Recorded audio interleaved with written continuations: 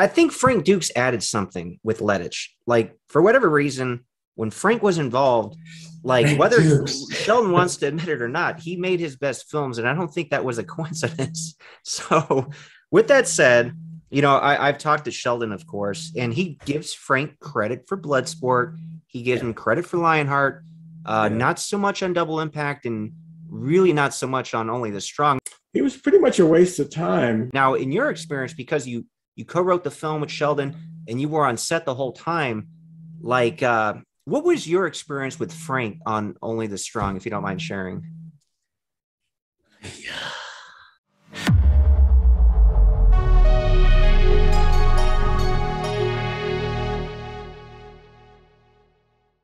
Hey guys, this is part 2 of my interview with Luis Esteban, co-writer of Only the Strong.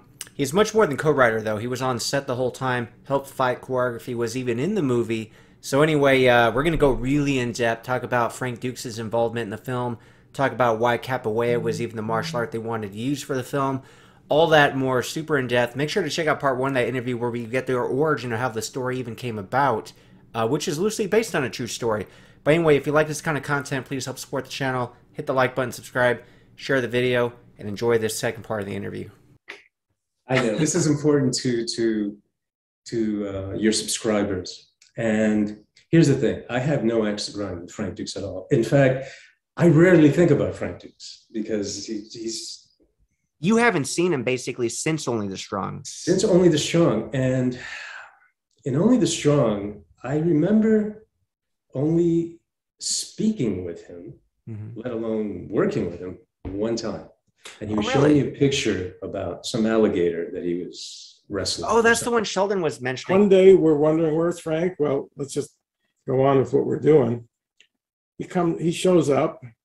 He says, hey, guess what, guys? I was wrestling alligators today. Okay. Now I'm being very, very cautious about the words that I use. And here's why. I know that there's a lot of controversy about how much of Bloodsport was really based on Frank Dukes, how much wasn't. Is Frank Dukes a ninja? Is he not? Is he a con artist? Is he not? And I'm going to get into this because I knew that it was going to be brought up. I knew it. It has to. It brings such a big part of this channel in that world with you guys. And I'm interested in this particular conversation only insofar as it benefits other people, specifically your audience, because I try. I don't always succeed. I try to make sure that anything that I do that's public is going to have some benefit for those who are listening or watching. Oh, sure. Otherwise, I'm wasting your time and I'm wasting the time if anybody's going to watch this particular interview. No one knows who I am. Right? I've been in the industry all this time. No one knows who I am. You've been behind the scenes this whole time. Yeah, literally. Yeah, I've worked on many, many wonderful films. But this isn't about my resume. This is about answering your question about Frank Dukes. I spoke with Frank Dukes once when we were in Miami. I didn't know anything about him. Like I said, I hadn't been a fan of Bloodsport. I wasn't into the martial arts the way other people are. For me, the martial arts was an aspect of Japanese or Chinese history. These are no different than the Knights of the Round Table. It's like these are combat arts. I was very, very aware of ninjutsu and what ninjas meant to feudal Japan, especially. So, my God, it's such a difficult topic because I don't want to offend anybody that has chosen to really, really be in the Frank Dukes team, right? Or his students or his friends. It actually hurts me. It's sad that there's this animosity that comes out every once in a while between Sheldon and Frank Dukes. It is, and I'll tell you why, Luis, because every time I talk to Frank, he literally says, I loved Sheldon. Yeah. Like I could tell that relationship and friendship was so meaningful for him and to him. Yeah.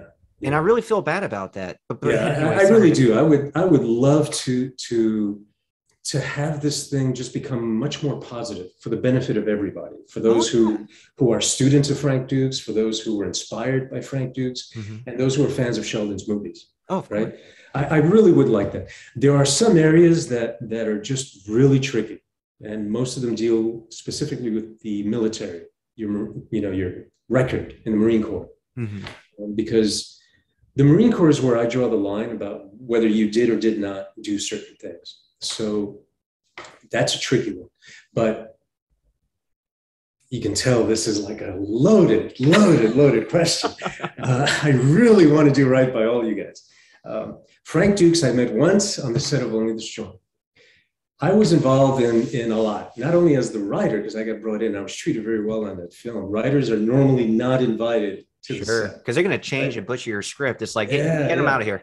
But in this case, Sheldon, I was treated very well. I was even able to fly my mom, my daughter, my girlfriend at the time even had a role in the film.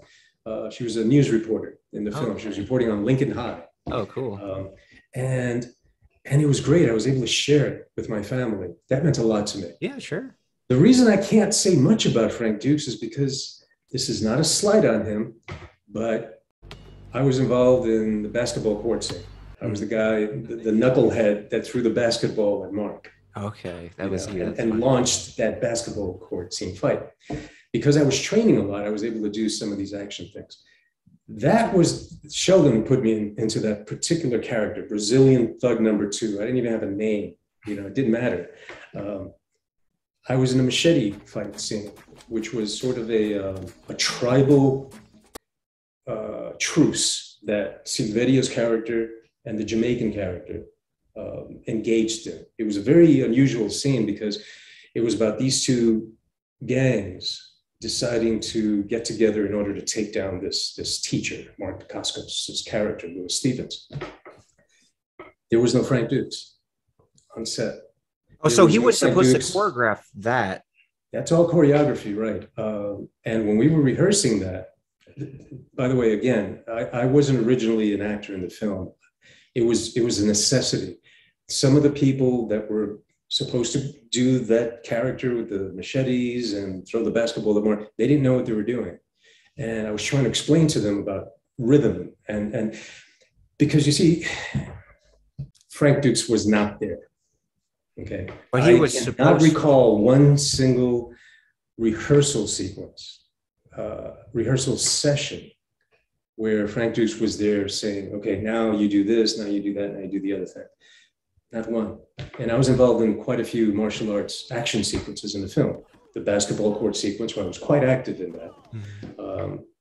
And if Frank was there, I didn't interact with him.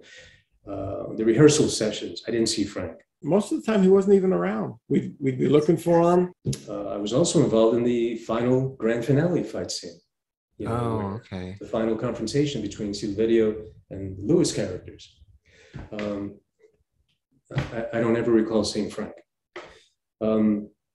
It seemed to me like he was there for one time and then he was requested to no longer be involved with the production for reasons that I'd rather really not get into because I wasn't a part of the conversation.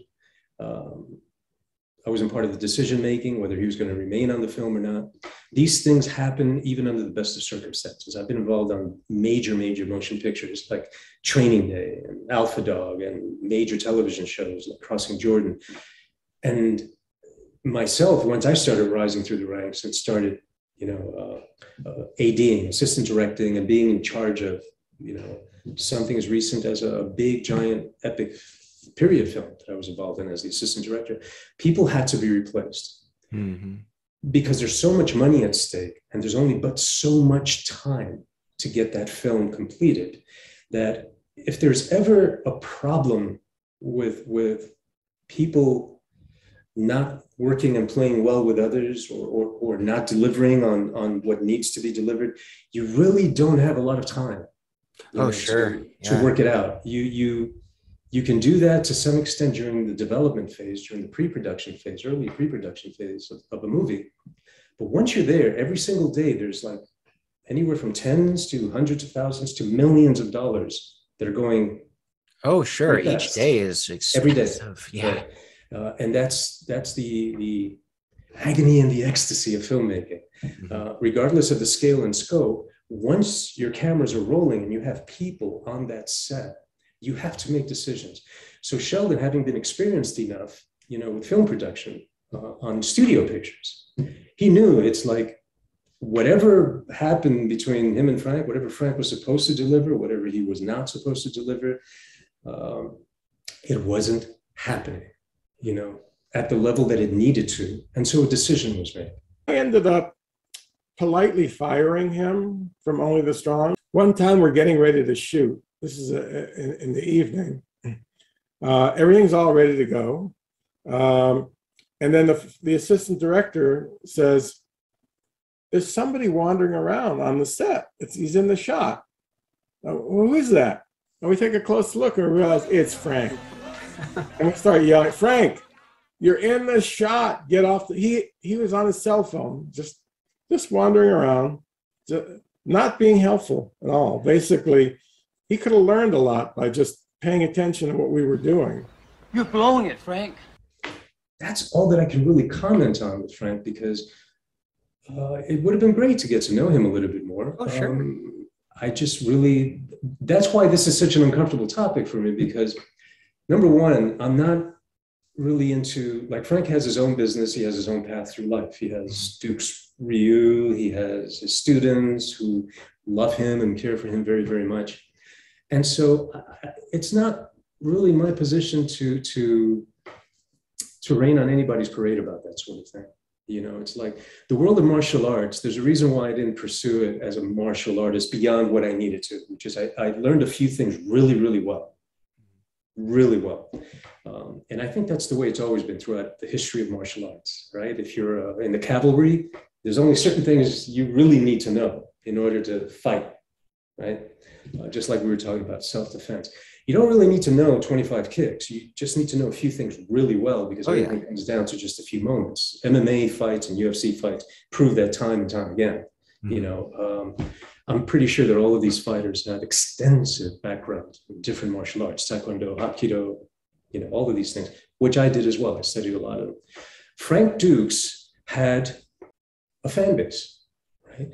And he had time in with Sheldon on Bloodsport, Lionheart. So of course, Sheldon wanted to work with people that he'd worked with before.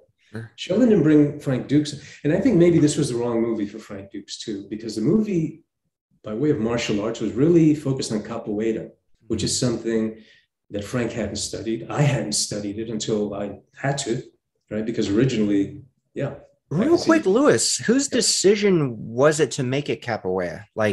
That was a conversation that he's no longer with us, unfortunately. He passed away not too long ago. Sammy Hadid's company. Sammy was the producer and financier of the movie, co-financier with 20th Century Fox. He's French, Moroccan French, and capoeira was already very well known to Europeans. Oh, to Europeans, definitely not in America. Not in America. Yeah, we were actually the first film to really focus on capoeira.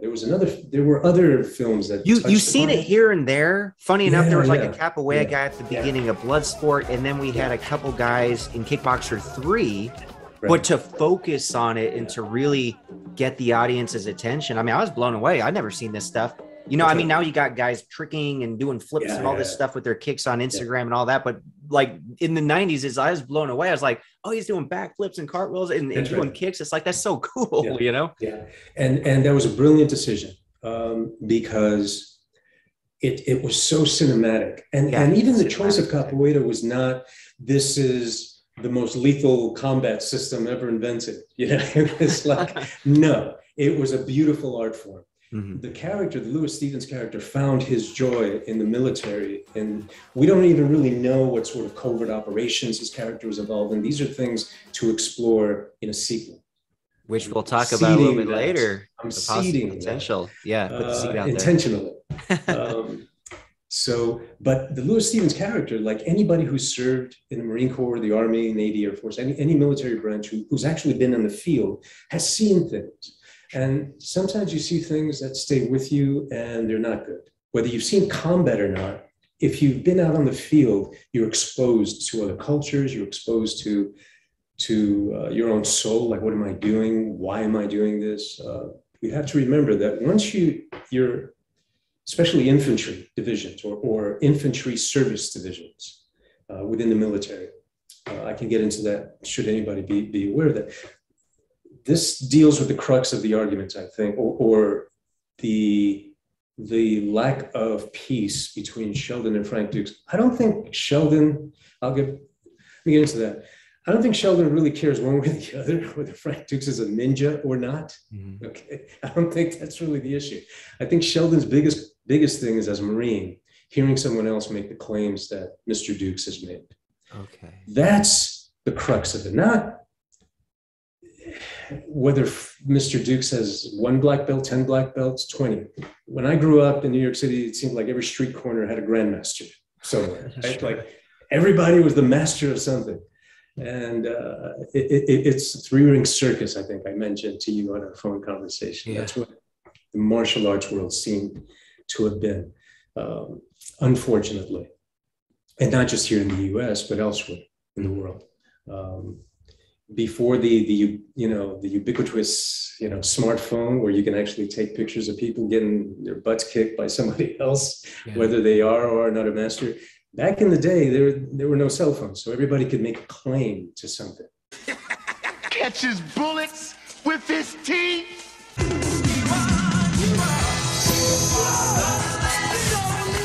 Oh, sure. And there's so much ego involved. I mean, we're talking about guys being tough and like beating people up. It's like, it's just in our DNA. If you're a guy, if you're tough and you can beat people up, you're a badass. And everybody wants to be a badass, The Shogun is back on the scene and the Shogun is the master. Yeah, I mean, it's a moment to, and this is also what we explored in Only the Strong. Guys like Silverio's character, their whole world revolves around power and the perception of power. That's how you maintain control of your neighborhood. That's how you maintain control of your drug trade. To this day, this is all about power. You don't talk your way through certain things in life. The mob doesn't work on truces. The mob works on, right? The Italian mob or the Yakuza or triads, you name it. Any mob in the world or any organized crime in the world deals with fear and power and that sort of thing. Sure. So we were exploring that. It's a very difficult thing. No one is born saying, I'm going to be a drug dealer, or I'm going to be a pimp, or these things, life has a way of dishing these things out. And how you cope and deal with that is a result of your environment. In some places, you really don't have many choices. In some parts of the world, prostitution is a way of life. It's like, this is all they have. And that's very unfortunate. This is it. This is like the only way that these kids are going to help provide for their families. It's not something they're born going, it's not a very pleasant thing.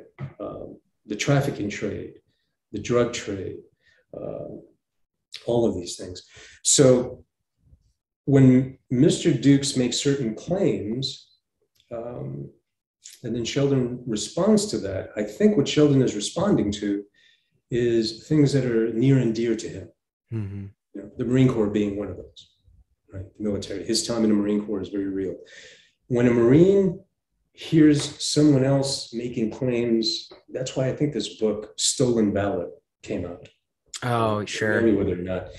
That book is not a muckraking, witch hunting endeavor. That book is about people who saw their friends and family die, serving their country. Mm-hmm. And while not every Marine is really there to serve country, some people are there in the army or whatever in order to help with buying a house later. They don't know what they want to do with their lives, so they join the military, any number of things. Oh, yeah, sure. Reasons. But there are people who serve in the military because they are patriots. Yeah, they're hardcore about that, sure. Right? And to them, this is an important part of life. It's like, don't lie about certain things that other people have died and been given awards about. I think that's really at the crux of it. Mm-hmm. I don't think it's something that should be played out publicly. I don't think it should be something to lie about. There's no reason really to lie about these sorts of things.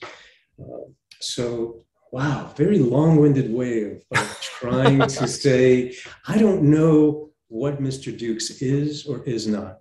I do know Sheldon because I've worked with Sheldon quite a bit. We've recently thank God I'm in a position where I was able to actually buy a script that Sheldon wrote. It has nothing to do with martial arts. It's a family movie, dogs. It was originally based in Moscow, but now there's a war. So Yeah, I don't think you're basing a movie out there anymore. Yeah, exactly. So we've changed the setting to a Central European country. Okay.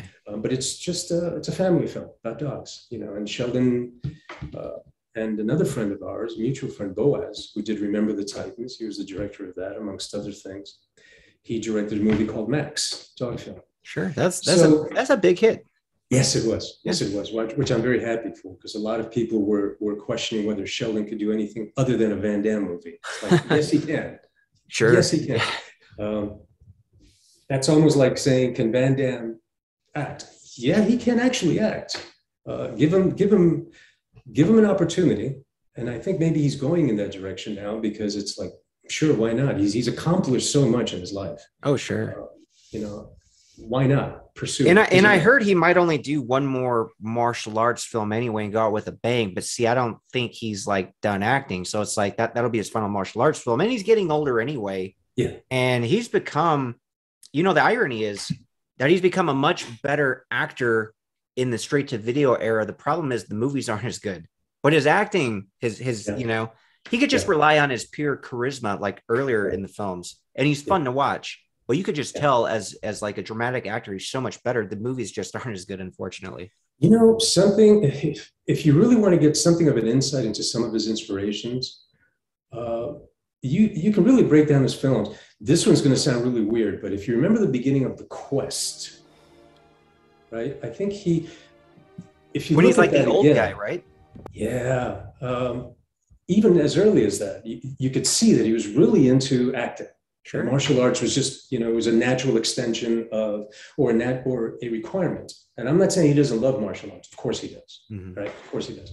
But that wasn't his primary thing. He was really into like mime artists, like Marcel Marceau. He was really into, French New Wave filmmakers. He was really into the arts, basically, just the arts in general, and not necessarily martial arts. I think that's what made him such a successful person, is that he was really driven by a life journey that didn't end with martial arts. So I am very much looking forward to seeing JC, focus on the next phase of his life, which incorporates not even just movies, but it incorporates things like ecology. It incorporates, he's very much a dog lover himself. Like I heard he just adopts dogs all around the world when he's like making films, and he's got this big dog shelters everywhere. And how can you not love that part of the guy?